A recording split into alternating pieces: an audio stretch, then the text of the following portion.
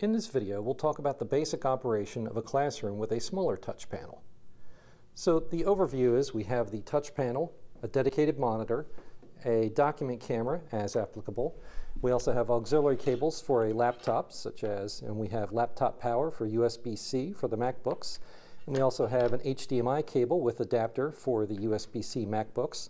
And if you have another device that just takes a regular HDMI cable, you can disconnect this and plug it right in. Down here in the equipment rack, the only thing you may need to interact with is the DVD player, which is actually a Blu-ray player as well. Down here, this is the Mac Mini. The power button for the Mac Mini is over here on the right side. And you can tell if the Mac Mini is turned on by looking at the power indicator here. There's also a USB port here, and this USB port here also connect to the Mac Mini. Although this is the only power button that works with the Mac Mini. This power button is not functional at this time. The other devices you do not have to worry about. Operation of the touch panel is fairly straightforward. Simply select the source you wish to view and it will appear on the monitor next to you and on the video projector in the classroom if it's turned on. Of course, we have power controls here, room volume controls here, audio mute, and video mute, which will blank the projector image without turning the projector off. This is useful if you'd like to view something here on the local monitor without necessarily showing it to the entire classroom. We have status indicators here, and if the room is equipped with lighting controls, they'll be available by pressing this button here. To get to this home screen at any time, you can press the home button. For example, if you have selected Blu-ray player and you're on the Blu-ray screen, you can either select Return to Main Menu or you can press the home button.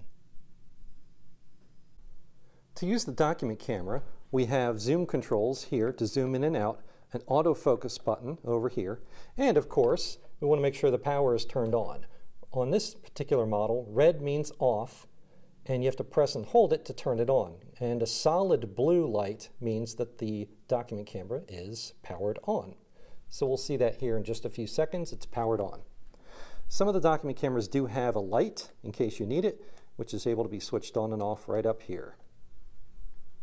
This room also has a little USB speakerphone, which is connected to the Mac Mini for Zoom purposes, for audio. And over here, of course, just like every other classroom, we do have Zoom settings. So if you will be Zooming in the classroom, be sure to match the Zoom audio and video settings to the setting on the note card in the classroom. And that's about it.